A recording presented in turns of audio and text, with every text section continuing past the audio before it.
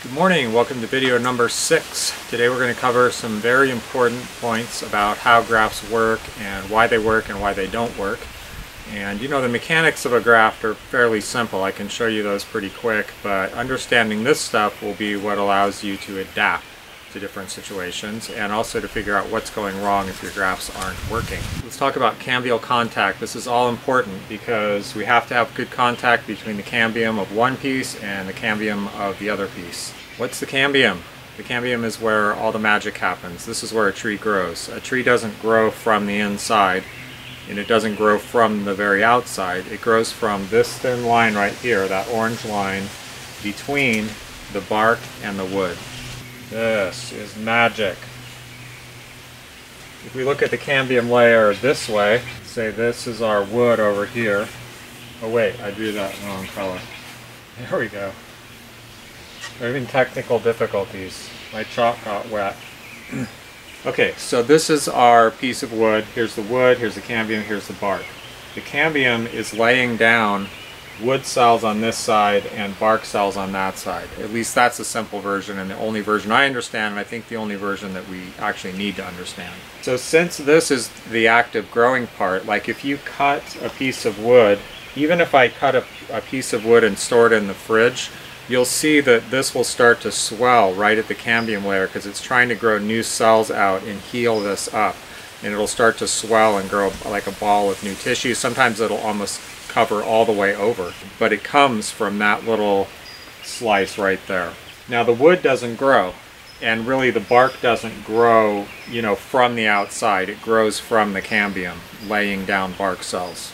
So then obviously it's important that when we graft something, we want to contact this cambium with that cambium. If I take this piece of wood and could somehow attach this piece of wood to it, seal it all up so there's no moisture loss or anything like that, nothing's going to happen because there's no contact between this cambium and that cambium. If I move that over and line the cambium up right on the edge and just sit this here and screw it and drill it and paint it and make it stay perfectly still and there's good contact, maybe it would grow. But ideally we have more cambial contact and very close cambial contact, and that's really what's going to make our graft be able to heal up and grow. If we make two sloping cuts like this and put them together, then we have a match all along this edge. So another way we can do that is by splitting a piece of stalk and peeling the bark back. Now the cambium is still attached to both the bark and the wood in this case. And this only works in the spring. We'll cover this graft in more detail in a bit. And then I can stuff the wedge-shaped piece down in here with its cambium, cut cambium, contacting the edge of the wood where there's still a cambium layer. But also, if I cut the back of this to a little slope or just expose the cambium there too, then I have cambial contact on the bark face as well. I can't contact just wood to wood, just cambium to wood, or just cambium to bark, or just bark to bark. It has to be cambium to cambium.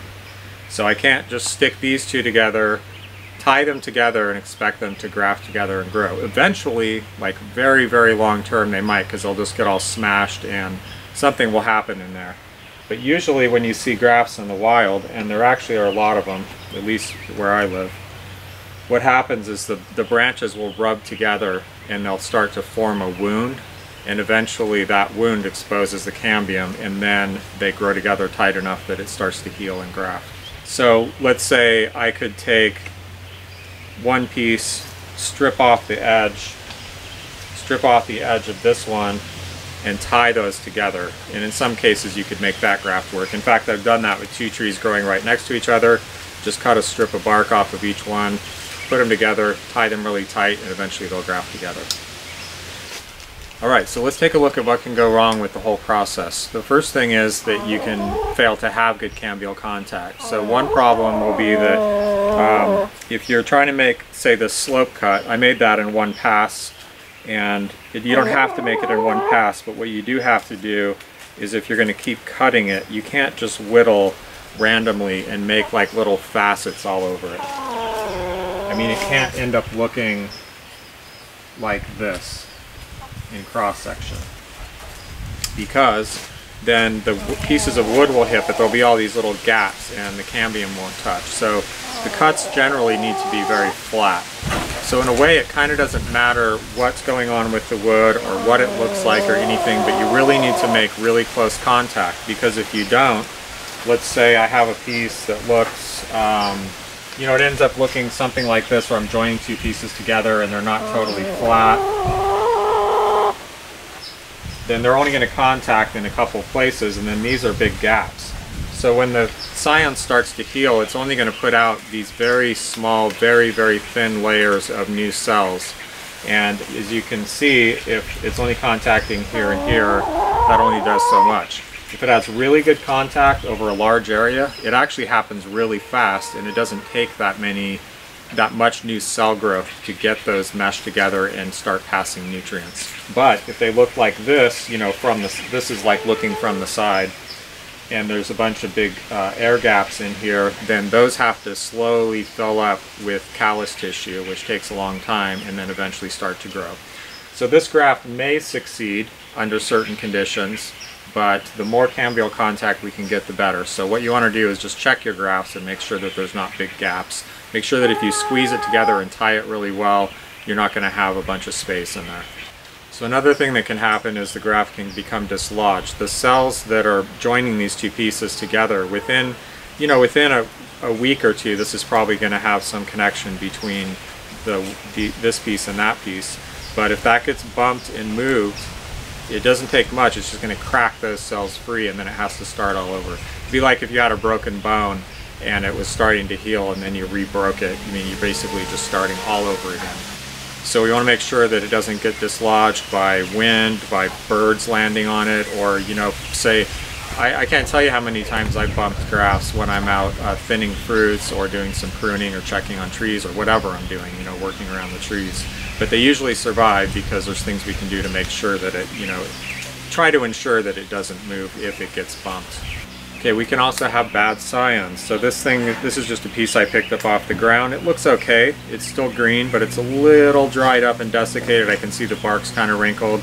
Say you get scions from someone in the mail, or they've just been sitting in the fridge for 3 months. You never know. Sometimes you just get bad scion wood. So one thing you can do is just cut the end off and soak it in a glass of water, and that can help plump it back up, because the scion needs enough resources to last until it heals and starts to receive nutrients from the stalk. It's actually pretty amazing sometimes, if everything else is right, how bad of scion wood you can get away with. But it never hurts if you have any doubts. I mean, usually it's not necessary, but if you have any doubts, go ahead and cut the end off and soak it in water overnight. Okay, there's numerous things that can go wrong with the weather. One, obviously, is that this could dry out. So if this dries out before it can make a connection and start to receive moisture from the stalk, then that's a problem. So sun and wind, and especially the two combined. There's things we can do. One is, you know, I always recommend painting this whole thing pretty much with grafting wax. If you have any doubts, with easy to graft things, it's actually usually not necessary. It does really help to seal the end though where it's cut, because it loses moisture there faster.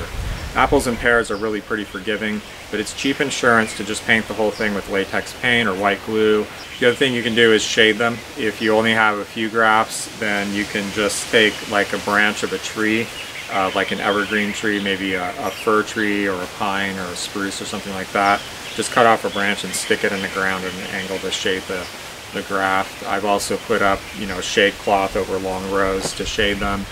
Again, sometimes it's necessary, sometimes it's not, but if you have warm, sunny weather, hot weather with wind combined, that's the worst case scenario. The weather can help heal your grafts, or it can retard healing. So if it's, you know, 40 degrees, the grafts are going to heal a lot slower than if it's warmer. So when the weather starts to warm up in the spring is really a good time to graft, because as long as it's not super hot and dry and windy, you're going to get healing much, much quicker.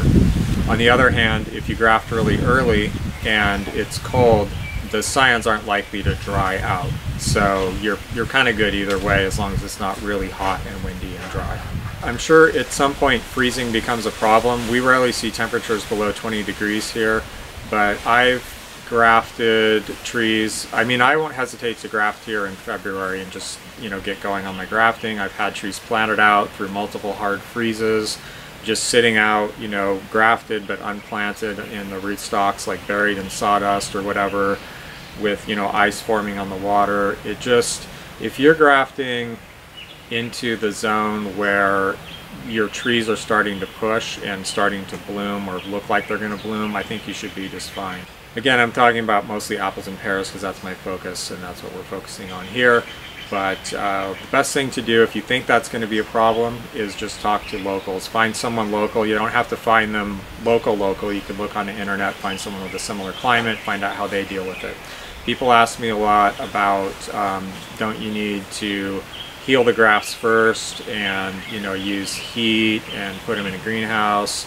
Sometimes they do like a piece of heating tape with the grafts just laid against the heating tape, so the heat is only heating the graft and it heals faster, and then they're planted out later. I don't know about any of that stuff. I don't do any of that stuff. I have, you know, very high success rates grafting, and people did that before they had any of that. And obviously if you're grafting onto a full-size tree, you can't do anything like that. So again, if you think it's a problem, if you have some kind of extreme climate with extreme fluctuations in the spring, find someone local and ask them. I'm not really the person to ask. All right, it's time to graft. In the next video, or maybe 2 videos, we're going to look at, you know, we're going to learn how to use the knife to make the cuts. Really, you know, I put it that way because that's what's important. That's half the battle, is just knowing how to use the knife. The grafts themselves are not complicated. They're easy to remember, like what they look like and how they work. It's just a matter of being able to execute them well. So yeah, we made it. It's time to graft.